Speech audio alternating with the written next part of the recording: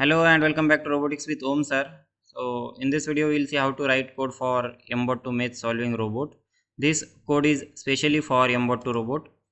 So first thing that you have to do is to install these two extensions because we will need the mBot2 shield extension and mBot2 sensor ultrasonic sensor extension. Then start with first block when button A is pressed. After that we will need one forever loop and if else condition. So forever loop will repeat these conditions continuously. So if here we have to detect the distance if obstacle is closer. So here you can get the distance from this block. So less than operator we will need. So here if the distance to an obstacle is less than suppose 15 centimeter, it means the obstacle is closer to mBot2. Then in that case we can display red LEDs and also we can make a movement that we can turn mBot2 to right or left side. So I will take right side for 0.5 seconds. So this is one condition if obstacle is closer than 15 centimeter.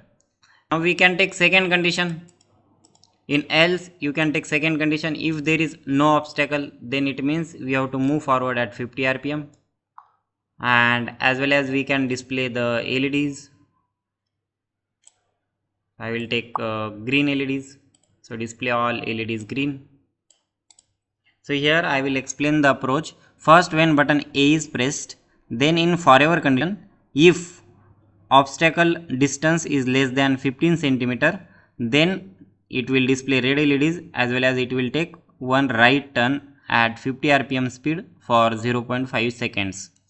Then otherwise if there is no obstacle, it means obstacle is far away than 15 centimeter, then in else condition move forward 50 rpm and display all LEDs as green. So this is one just simple obstacle avoider or you can say maze solver code for mBot2.